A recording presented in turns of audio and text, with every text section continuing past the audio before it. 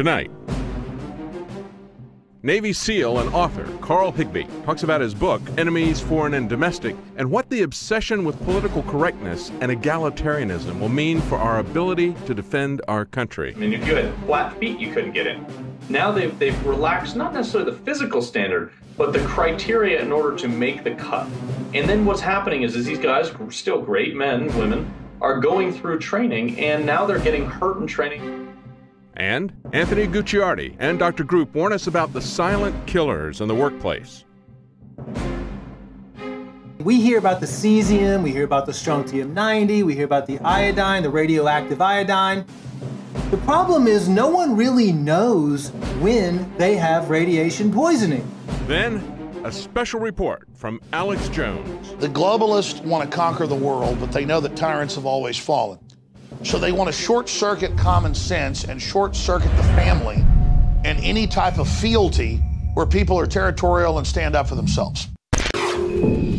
So if we learned anything from Fukushima, when the plant operators and the Japanese government said everything's fine, everything's safe, and the independent studies found that 1.5 times at least the amount of radiation was actually released from the plant, and 70% was drained into the Pacific Ocean of the cesium, it's that maybe we can't always trust the plant operation groups, the corporations, the for-profit corporations, and even some of the oversight committees that are supposed to look at these plants and make sure everything's safe, make sure they're not leaking.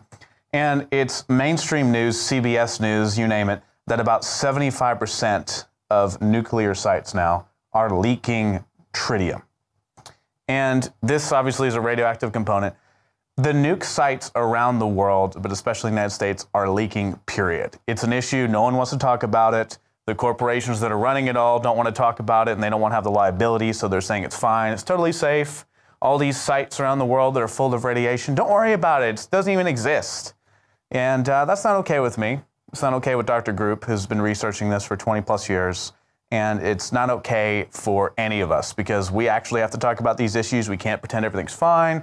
We're not the for-profit corporations behind this, and we're actually going to discuss what's really going on. So, Dr. Group, thank you.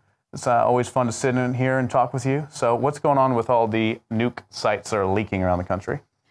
Well, Anthony, it is really sad that we have a toxic substance that we can't feel, that we can't see, that we can't taste, that is one of the most toxic substances known to man, and that's radioisotopes that are damaging to our cells, damaging to our body. And we have some of the worst scenarios right now around the world. Look what happened with Fukushima. I mean, Fukushima has been a disaster. It's been a cover-up. One of the least talked about radioisotopes is tritium. I mean, we hear about the cesium, we hear about the strontium-90, we hear about the iodine, the radioactive iodine. The problem is no one really knows when they have radiation poisoning. It's almost a slow death. The research that's coming out right now, though, is alarming, because tritium is really the best way to explain it is it's radioactive hydrogen. It's not like a cesium or some other element that if it gets in your body, it might go to the thyroid gland or it might affect the bones. The scary thing about tritium is it is legal for these nuclear power plants to produce and release tritium into the air. And they use it in the cooling system, so they use it in water. So you know water is a component of every living substance. Our bodies, everything that's alive is composed of at least 80% water. So tritium, because it is radioactive hydrogen, is easily absorbed through the air, so you can breathe it in. You swim in tritium-enriched waters, you're going to soak it in through your skin. It's now getting in the soil, and the plants are sucking it in through the water. It's scary because tritium actually affects the DNA inside your body. So it attacks every cell's DNA. It's not located in one area like other radioactive materials. So it's something that I wanted to bring the attention to everybody out there, because if you live in a 200-mile radius, let's say, of some sort of a nuclear reactor or nuclear power generating facility, most likely you're being exposed to radioactive materials. And doctors are not trained to diagnose people and say, hey, you know, we have all these tests that we can take, a blood test, or we can take saliva test, or we can x-ray you, which is damaging in itself, and determine that you have radioactive poisoning. So it's almost like a slow death, and people need to be aware of it and protect themselves from any type of radioactive substances that they might be exposed to on a regular basis. It's a crazy thought, and I don't think that, you know, there's people just dropping dead from radiation poisoning or something from these plants, but the concept that they're just releasing things kind of unchecked, and that 75+% nuke sites are leaking tritium, or that I also saw that CBS and other agencies said, yeah, they're just kind of leaking, period. And there's something being done to fix them, but at the same time, it's such an industry that is so specific that most people aren't even researching. They have no idea what's going on, let alone, for example, people really finding out about Fukushima. It's become a huge issue and people are learning about it. But the percentage of the population that actually looks into it and actually does something about it is so small that these nuke site plants and even the Fukushima TEPCO operators can kind of get away with whatever. Like, let's say there is a leak and it's going into the groundwater. They can just say, oh, it's totally fine, you're totally safe. And there's an instance, we're going to talk to Joe, one of the producers around here too, about what happened with his family. I mean, there's nuke sites that just leak and they have disasters and they sit there forever. No one wants to pay to clean it up. No one wants the liability. And then people get sick, you know. And that's the other thing too. It's hard, isn't it, to say, oh, well, this nuke site leaking actually caused my health problem, right? Just like everything else. It's all slow stuff. Like when you eat food that's crap, you eat the pesticides and the garbage in the food supply, and 20 years later you get cancer. There's links to it, obviously, but you can't say, oh, that sausage I ate 20 years ago gave me cancer, so the liability is kind of like, oh, it's not that. It's, you know, it's magic. None of that affected you in any way. It's wild. What do you think about all that? Yeah, I mean, we've been able to identify the majority of the toxins that are out there, and we can pinpoint, for example, what mercury does to the body. We can pinpoint what aluminum does. We can, you know, there's studies out there that show what genetically modified foods do to the body. No one, this is like the secret underground killer that no one's talking about, that everyone's afraid to talk about. And there's no solutions or no way to really track the fact that what this is doing to every single individual out there. I don't even think it's, I mean, I think people that live near nuclear power plants are one thing. They're at extreme risk, especially their children. But we have a global situation right now. Fukushima, for example, is dumping millions of tons of water that's laced with tritium into the Pacific Ocean. Yeah, the study found that 70% of the original cesium from the explosion went into the Pacific Ocean. Right. I mean, but then they say it's fine. They say it's totally not. It's totally fine. And you know, I don't know all the specifics. They did find some radioactive stuff in the United States, obviously, right? But then they would say, you're crazy if you think it's an issue, if it's going into the oceans. There's nothing in the oceans that are dying from the 70% of cesium that went into the ocean. And there's like weird mutations around the site and stuff, but it's fine. I mean, do you think anyone actually believes that? Everything's fine. This also ties into, by the way, if viewers are watching and they're like, these people are crazy.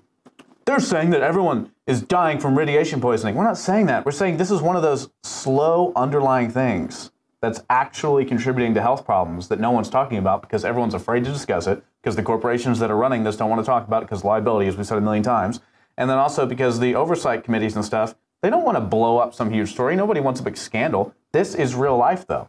And if you're in a fairy tale scenario where everything's fine, Fukushima's fine, it didn't do anything, it didn't leak into the ocean, TEPCO has it under control, sending in, didn't they hire homeless people to go in with like duct tape and stuff?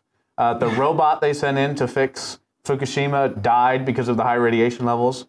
It's total insanity. But if you talk about it, that's bad. Everything is actually fine. You're right. If anyone's a doubter, you're right. It's totally safe. Let the tritium just be released into the air. Everything's fine.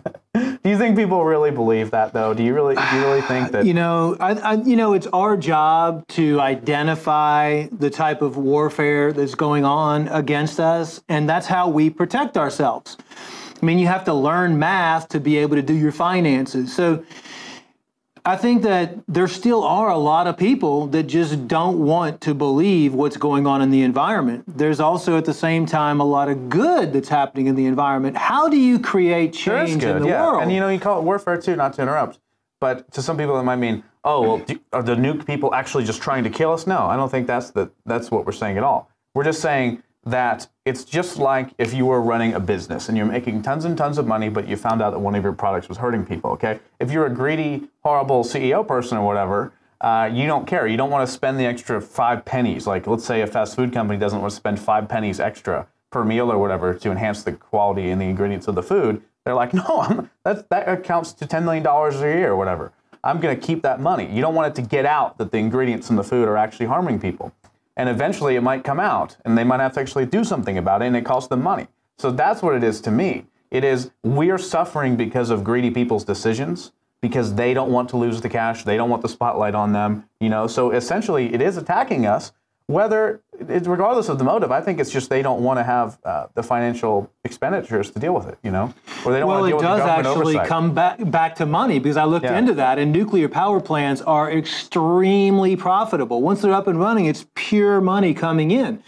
They know that they're dealing with compounds, radioactive compounds, that could take millions of years to, that they're going to have to hold in special types of cells and everything, like, to protect against leakage. The problem is that's going to cost them 100 times, 1,000 times more money than they're making from selling the power from the nuclear power plants. So it's first of all, we should have oversight. Our government should be protecting us, and just the word nuclear itself. Build more. Right. Now they just want to keep building and keep building and keep building. Let's get out of the technology 100 years ago and let's move into Tesla's technology or free energy technology that we've had and that's been suppressed since the 1950s, and move to a clean sources of energy that we can use without any damage, environmental damage or human damage in the future, because we're going to be dealing with this our whole lives, and our kids are going to be dealing with this, and their kids are going to be dealing with this, unless miraculously we figure out a way to neutralize these spent nuclear rods. It's going to be a concern for a long time. It's just one more of those things where you take something that we really don't even know the full implications of, the full impact of, like the way we manipulate so much stuff, and we just blast it out and just hope it'll be okay, and there's not much oversight. And what's funny is I would be for nuclear power if they had clean, sustainable systems. They weren't leaking everywhere. There wasn't Fukushima, Chernobyl incidents.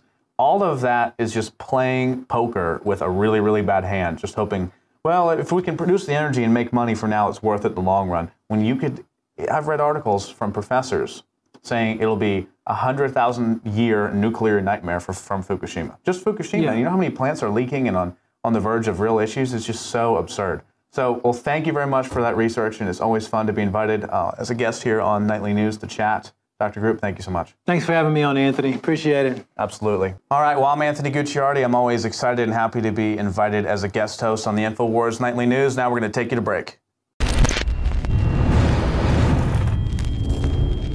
It has been nicknamed Chernobyl on the Hudson. Lying just 34 miles north of New York City's Central Park, the Indian Point Energy Center has been leaking the radioactive material known as tritium into the groundwater. On February 6, 2016, New York Governor Andrew Cuomo finally alerted the public as to the potential catastrophe. Better late than never? In 1973, the plant was shut down after engineers discovered buckling in the steel liner of the concrete dome in which the nuclear reactor is housed.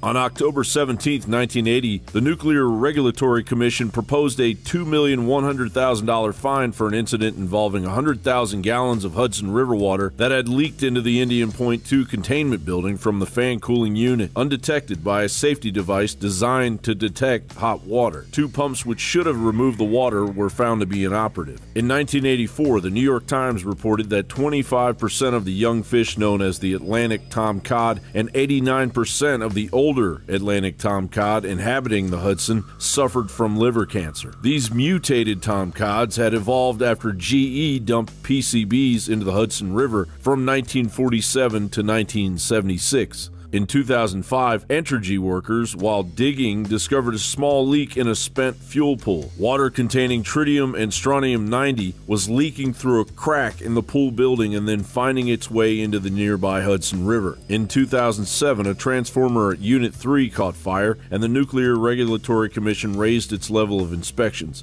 In April of 2007, the Nuclear Regulatory Commission fined the owner of the Indian Point nuclear plant $130,000 for failing to meet a deadline for a new emergency siren plan. The 150 sirens at the plant were meant to alert residents within 10 miles to a plant emergency. In 2009, an International Journal of Health Services study revealed that residents living on the Hudson had a 67% higher thyroid cancer rate than the national average. In 2010, an explosion occurred in a main transformer for Indian Point 2, spilling oil into the Hudson River. Entergy later agreed to pay a $1.2 million penalty for the transformer explosion. In July of 2013, a former supervisor who worked at Indian Point Nuclear Power Plant for 29 years was arrested for falsifying critical safety records and lying to federal regulators. In June of 2015, a Mylar balloon floated into a switch yard, causing an electrical problem resulting in the shutdown of Reactor 3. In July of 2015, Reactor 3 was again shut down after a water pump failure. On December 5, 2015, Indian Point 2 was shut down after several control rods lost power. Obviously, Indian Point could potentially be a repeat of the, at the very least, Level 7 Fukushima Daiichi disaster if a nuclear meltdown occurs due to a hurricane or other natural event leading to equipment failures. However, a similar disaster would require the evacuation of 5.6 million people and render Manhattan a no-go zone for decades. In 2004, a study by the Union of Concerned Scientists estimated as many as 44,000 near-term deaths from acute radiation syndrome and as many as 518,000 long-term cancer deaths could occur in people within 50 miles of Indian Point in the event of a severe accident.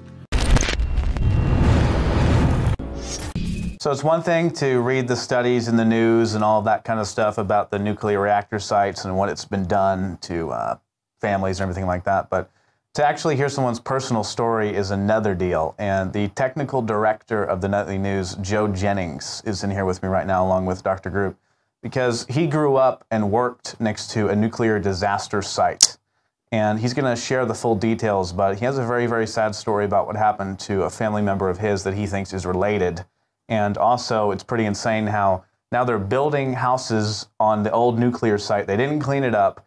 And the people who are buying the houses there have to sign waivers saying, oh, everything's fine, you know.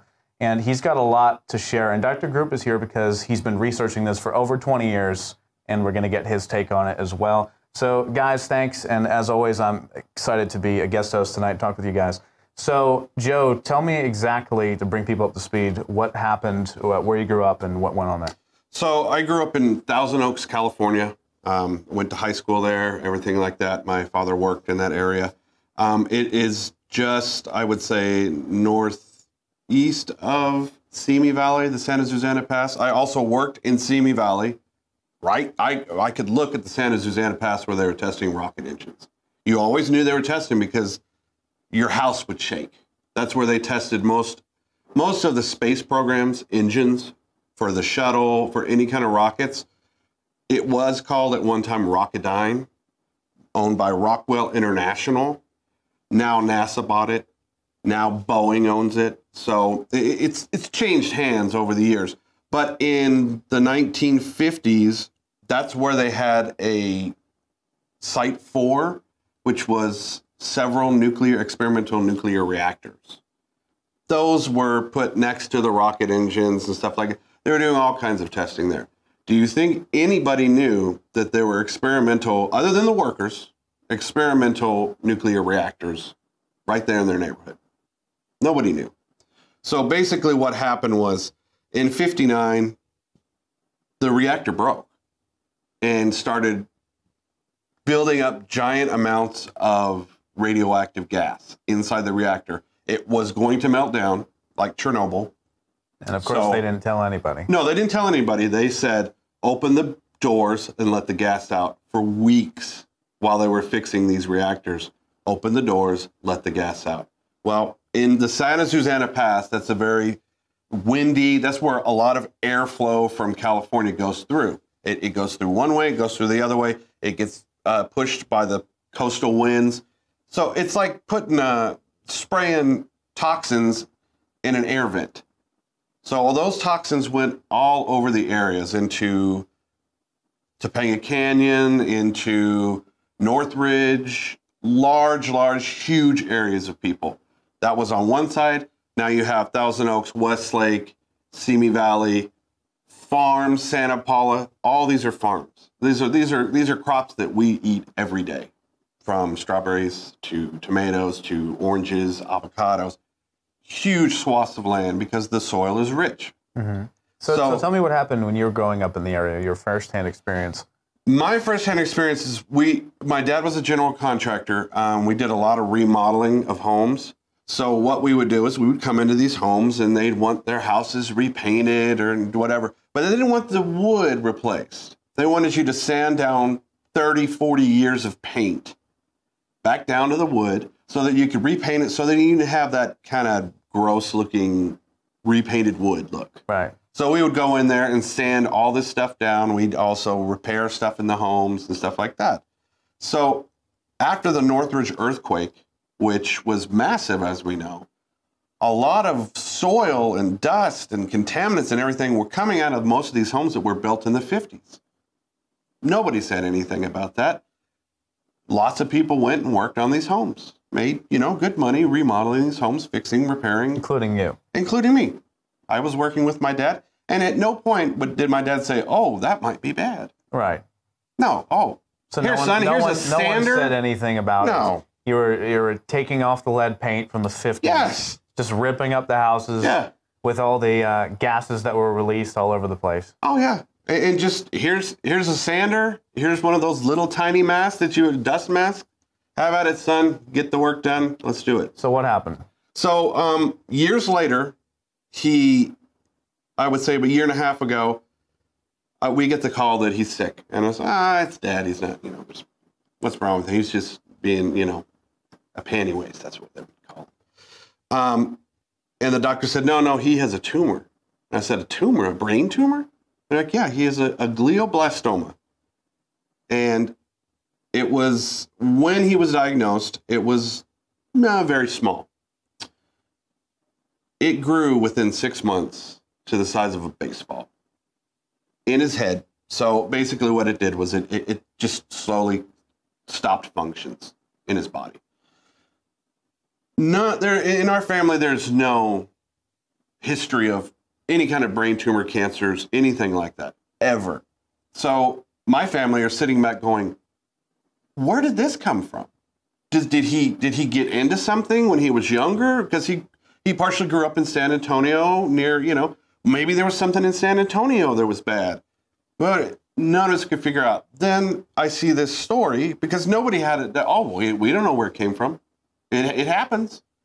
So I see this story on NBC and I go, oh my gosh, we were living near a nuclear reactor and nobody knew about it. Now, I can't say yes or no that it caused this, but the proof in all of the letters is what shows. He had a rare brain cancer, which was typically caused by radiation exposure. I could have a brain cancer. I don't know yet. It just suddenly appeared when he was 69 years old. So it just sickens me that the government did this, and what they told the people was, don't say a word. You're sworn to secrecy. Don't tell your families. Don't tell anybody that this happened. And we have proof here, which NBC4 News has brought out, internal letters from Rocketdyne talking about the pollution that Dr. Group was talking about, the cesium, the tritium that's leaking into the groundwater. And guess what? Nobody wants to pay for it because the lobbyists have paid off all of the EPA and Energy Commission people to say, oh, well, we cleaned it up. What they did was they took the reactors out, they scarred the side off, and they left. And now people are building houses on top of it. But they're building neighborhoods. There is a huge camp at the base of it that 30,000 kids a year go to. And what did they do? Well, we know it's contaminated. We'll just buy some of that land. Dr. Group, what do you think about all this? I think it's just a sick cover-up. I mean, you know, that's why we're here, to try to bring awareness to these kind of things. I mean, it's a sad story. It makes me think that how many people and how many kids since the 1950s have died because of this, and how many people are going to be affected and sick forever because radiation can just stay in your bodies. I mean, the half-life of some radioactive materials are millions of years. I mean, the tritium alone is 12 years. It attacks the DNA, and it affects you slowly and slowly and slowly and slowly, and causes cancer and causes thyroid problems and causes all different kinds of diseases. It's just really sad that, you know, our government, state governments, corporations that just make a ton of money and then put a layer of dirt over it and then sell it to somebody else. Yeah. You know, I'm just hoping that we can create change in the world and let people know about these things, and hopefully somebody will invent a way to neutralize radiation, you know, a good, effective means to do that, because that would save so many lives in the future and now, today. Absolutely. And I think the saddest part is the fact that, you know, it's very sad what happened to your dad. And even if it's unrelated, it's very sad. But period, them not saying anything about the plant being there, about the damage that was happening, about the disaster, and then just covering it with dirt and having people build houses on it and sign waivers. That is really, really disturbing. Well, Joe, thank you so much for sharing your story. Tell you what, I am blown away at this story. Really, really disturbing stuff. Well, all right, we'll be right back with the rest of the InfoWars Nightly News and a report by Joe Biggs. I'm Anthony Gucciardi. Thank you so much. And finally tonight, we're going to look a little bit more at Pope Francis and the latest interview that he has given to La Croix newspaper in France, a major newspaper. This is so stunning that it's really hard to believe. I mean, we know that the globalists are moving on every front to overthrow culture, to forcibly mix incompatible groups of people together, to create a balkanized, divided population worldwide. But this is simply incredible. Constantinople was overthrown, the former headquarters of the Christian church, by the Muslims, and they forcibly converted the population, men, women, and children, by the sword to Islam. Islam, in its dominant historical form, kills anyone that does not submit to it or sells them into slavery, because if you're not a member of the faith, you're subhuman and deserve it. Look at Muslim countries today. They can't even get along with each other. The different factions are constantly killing each other. I have nothing against these people inherently. But the fact that the West, that claims it's the birthplace of liberty and freedom, is inviting this in is cultural suicide. But let's look at the Pope. And this mirrors what imams are saying, mirrors what German ministers are saying. We've played the clips just yesterday where the German government spokesperson for the Muslims says, you know, we're soon going to take over your women, and blonde-haired, blue eyes is bad. And the Germans clap and love it. Pope Francis likens Jesus to ISIS, says Muslims and migrants must breed with Europeans. The story's on InfoWars.com. These are direct quotes. In a shocking interview, Pope Francis likened Jesus Christ to ISIS and said Muslim migrants must breed with Europeans to counter declining birth rates. So they teach Europeans with regulations and taxes not to have children and say that we're overpopulated, and then bring in people who say we're not going to mix with your culture, we're going to dominate it. This is the Pope speaking. Today, I don't think that there is a fear of Islam such as ISIS and its war of conquest, which is partly drawn from Islam, he told the French newspaper. It is true that the idea of conquest is inherent in the soul of Islam. However, it is also possible to interpret the objective in Matthew's gospel, where Jesus sends his disciples to all nations in terms of the same idea of conquest. No, he said, go out and teach brotherly and sisterly love. Do unto others as you'd have do unto them, and don't be part of big wars. And don't persecute people that don't believe like you. But he's now equating Christianity with Islam. The Pope also said he, quote, dreaded, this is a quote, hearing about the Christian roots of Europe. Oh, it's so horrible. Because to him, they take on a colonialist overtone. So let's demonize Europe more. Well, this is Europe that's being colonized now. And he called on European nations to, quote, integrate Muslim migrants into the continent. When Saudi Arabia won't take one of the refugees that are really jihadis that failed to invade Syria, failed to take it over, they're being kicked out now through Turkey into Europe by the Russians and others. And they're not going back to Saudi Arabia or Qatar or other countries because they are basically the detritus that's been dumped on Syria, dumped on Turkey, and now dumped on Europe. This integration is all the more necessary today, quoting the false Pope, since as a result of selfish search for well-being, Europe is experiencing the grave problem of declining birth rate. He stated a demographic emptiness is developing. Well, I mean, I'm sorry, not only did a lot of the men go become priests, they then became pedophiles. So that's another problem of the dying demographics. His opinions are stunningly similar to those of top Imam Aid, who said Muslims should exploit the migrant crisis to breed with Europeans and conquer their countries. We have all the links in the article. Because of time, I'm not going to play them here today. Now let's move on. Let's look at other wondrous things that are being brought here to undermine and collapse the nation state. The multinationals have already collapsed the Middle East, Africa, Latin America, Asia, to a great extent. Now they're bringing in the most unskilled, diseased people from Eastern Europe, Middle East, you name it, to further weigh down the country and bankrupt it. That's why the Colt M16-223 was developed. I guess they call it 5.56 now in the Army, because the bullet's so small but so fast, it fragments and doesn't usually kill you, but wounds you horribly. And they admitted that that was to get around NATO not allowing soft point bullets, but full metal jacket. And so it's an anti-personnel bullet that maims and causes 5 or 6 people to have to take care of them.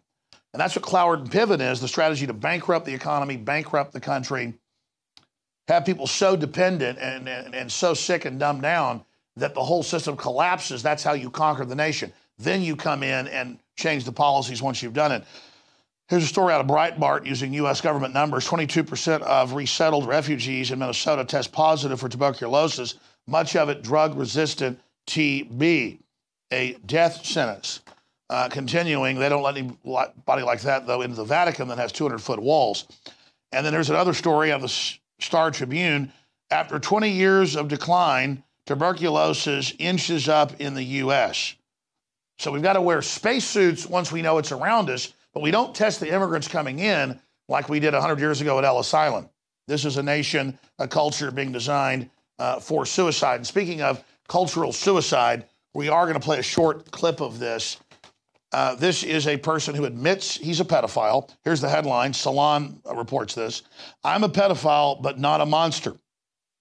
The new civil right is to have somebody pay for your sex change. The new civil right is to have somebody pay for your abortion. And he goes on to talk about reports of, hanging out with a 5-year-old girl he's babysitting.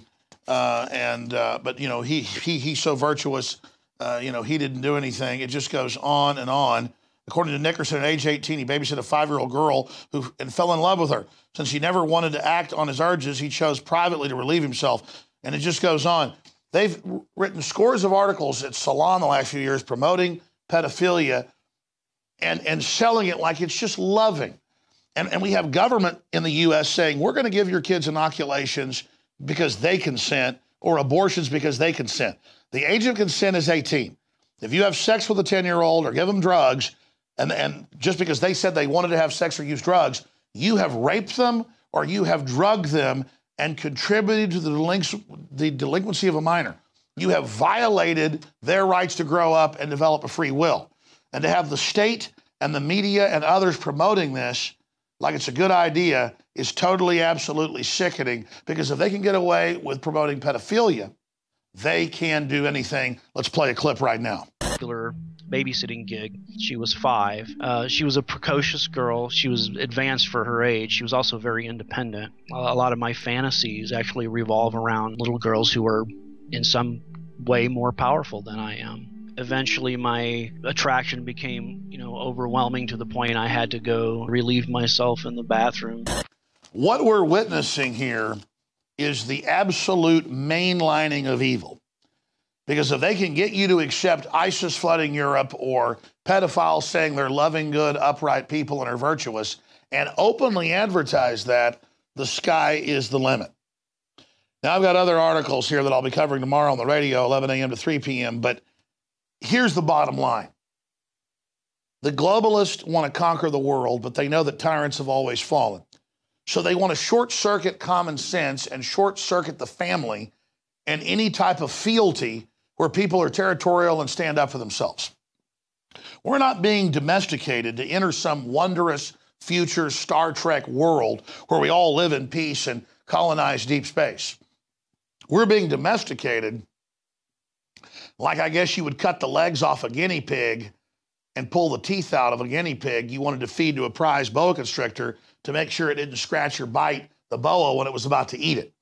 We're being defanged and dehorned so that these cosmic con artists, these cosmic pedophiles, these cosmic pieces of degenerate filth can have their ways with us. We are being farmed. We are being prepared for the dinner table of the globalists, and every ounce of my core humanity stands against it. This has been another edition of Teleprompter Free News, produced right here in Austin, Texas. God bless you all. Great job with the crew. Please spread the word about this transmission, because the establishment does not want anybody to be aware of these actual facts we're breaking down. See you back tomorrow. And welcome to the INFOWARS Nightly News. I'm Joe Biggs, and joining me today, former Navy SEAL Carl Higbie. How you doing today, sir? Hey, thanks for having me back on. Hey, so I wanted to talk to you more in depth this time about your book, Enemies Foreign and Domestic, A SEAL's Story. It starts off with you on the tarmac, and you are actually getting ready to go out on this mission to capture the Butcher of Fallujah. Let's break down from the tarmac on into the actual apprehension of him. Let's get into depth about that if you can.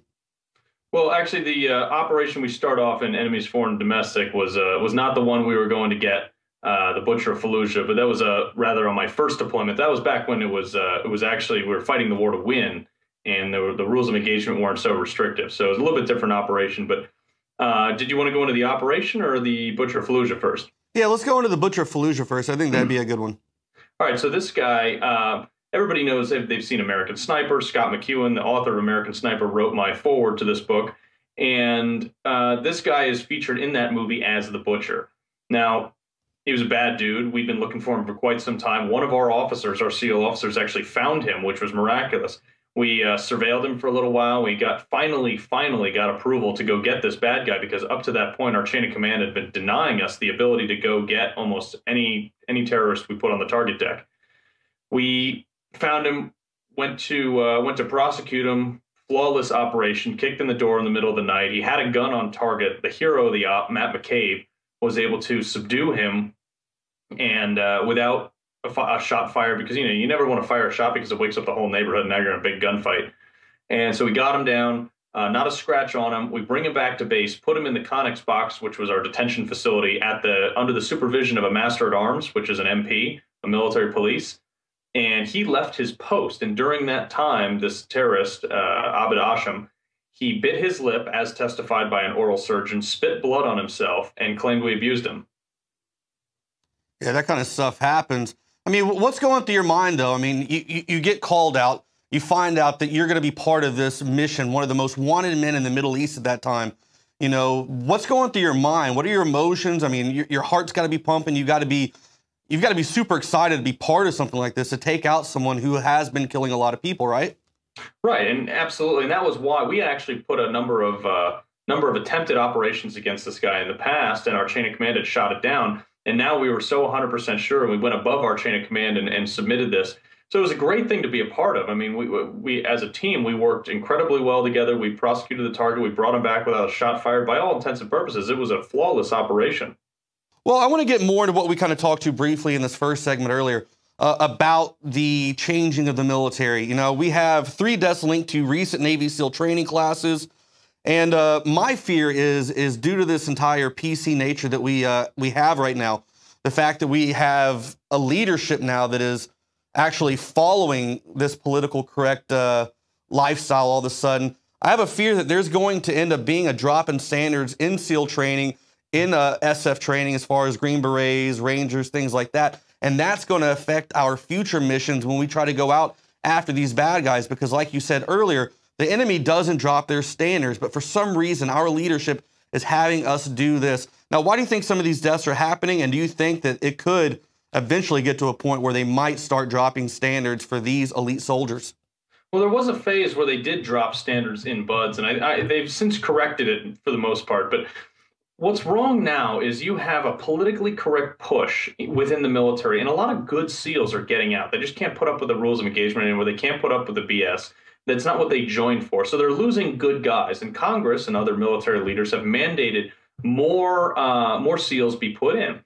So what you have is while great men and women, no doubt, they're being pushed into training now that maybe they shouldn't be in. Maybe the screening process has gotten slightly more lenient. Maybe the initial screening process should be more stringent as it was when I went through. It was almost impossible to qualify for these things with all the tests. I mean, if you had flat feet, you couldn't get in.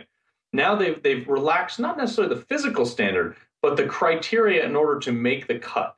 And then what's happening is these guys, still great men, women, are going through training, and now they're getting hurt in training. They're getting, and there are some statistics that support the opposite of this. But I mean, as you're seeing in the press, guys are dying in training. And the fact is that these people aren't screened as well as they used to be, and they're slipping through the cracks. And the problem is also, once you graduate the program, sometimes, occasionally, they're getting to the team and they're getting further screened, just like as everybody else has, and they're not making the cut there either. So you're still getting the same number of SEALs to a deployable state. You're just losing far more because of politics.